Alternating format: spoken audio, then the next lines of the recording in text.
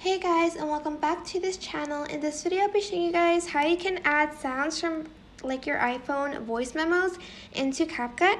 So make sure you have a project opened, or else the voice memo won't be added to like the project. So open up a new project and add like a clip, and then you are going to open up voice memos and select the voice memo you want to add it to the video.